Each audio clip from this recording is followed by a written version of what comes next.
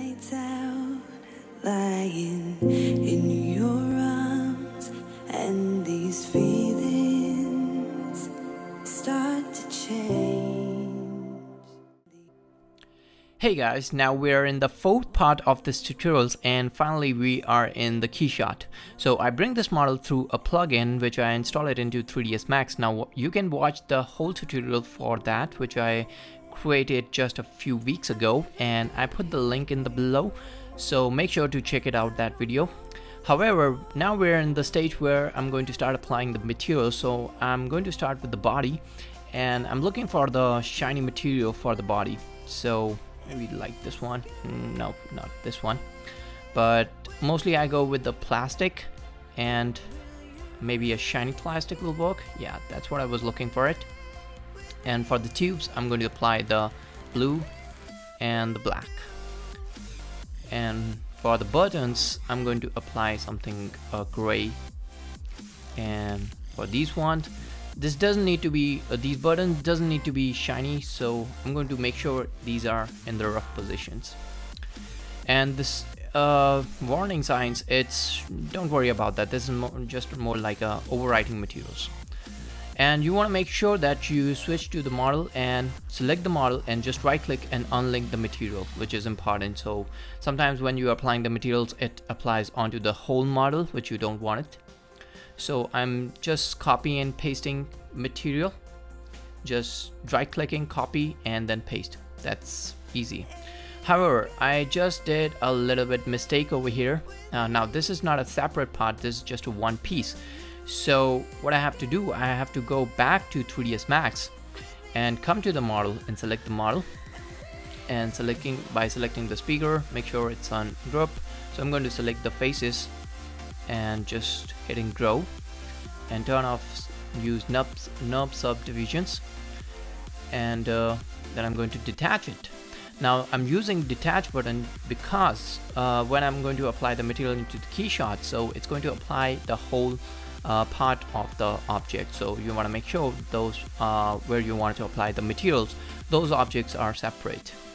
So once it's confirms, then I'm going to switch to my second object, and selecting those faces which I want to make separate. There we go. And again, detaching the part. And once I got the part, then I'm going to apply some swift loop to the corners, since I'm going to apply the smooth. So I want to make sure that when I'm going to apply the smooth, I have some supporting loops into the corner edges, which is necessary. So once I got this, then I'm going to select those parts. Now I got 4 parts, and again I'm switching to my plugin and just updating over there, and there you have it. It's pretty fast, quickly. I really love this workflow, to be frankly. And once I got this, then I can go and copy the material and paste the material.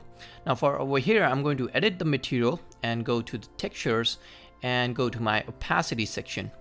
What I want, some holes into those speakers, so I'm going to switch to my, I guess, yeah, that's the texture which we created in the last lesson. So just check it out.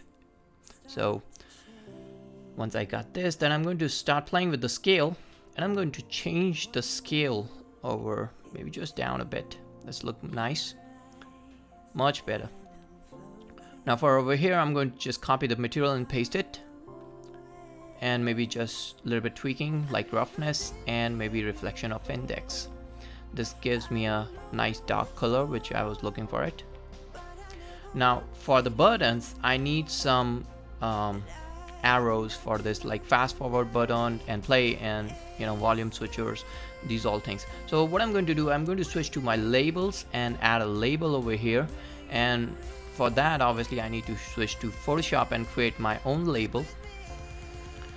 And once I got this, then I'm going to go to my custom shapes and switch to all shapes, which I can see all those shapes.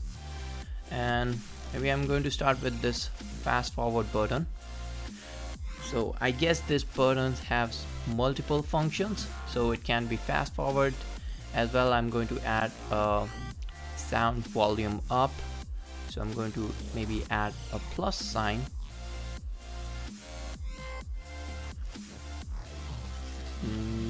That's what I was looking for, the plus sign. So I'm just holding down Alt and Shift to make it in constraints and just bring the light color, just slightly bring it back. There we go. Just I'm hitting the arrow key, and I want to make sure I turn off my background and save as a PNG. Now this is my Photoshop file for the backup. Now second is going to be my PNG file, and there we have it.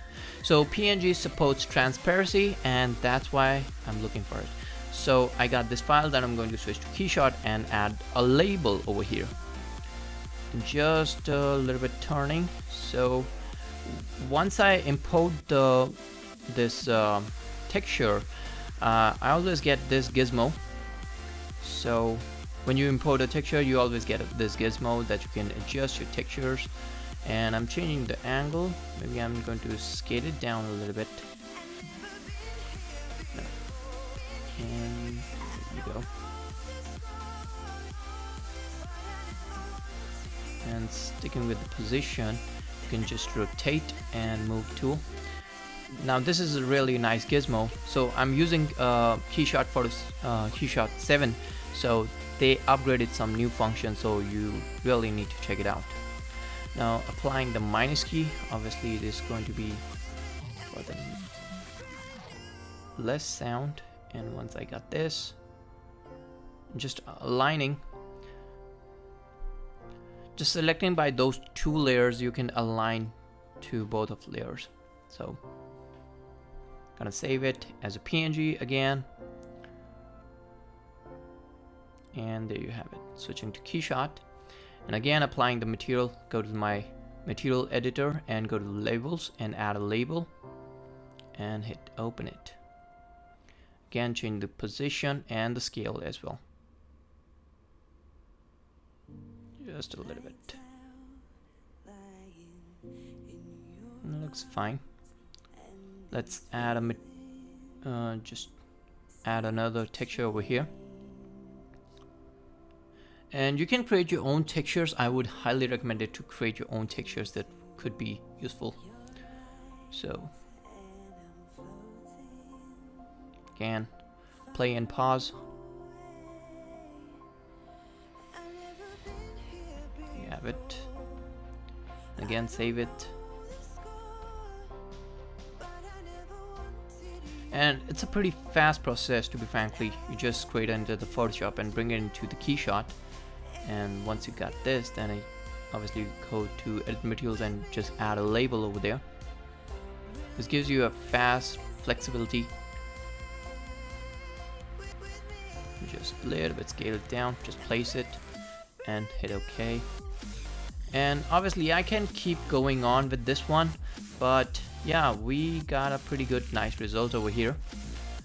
So yeah, there you go, there you have it. You got a nice looking speaker over here. So we are done with this model, and thanks for watching this tutorial. I hope this tutorial was pretty useful, and if you have any problem, please leave in the comment sections, and make sure to subscribe and like this video, and have a nice day.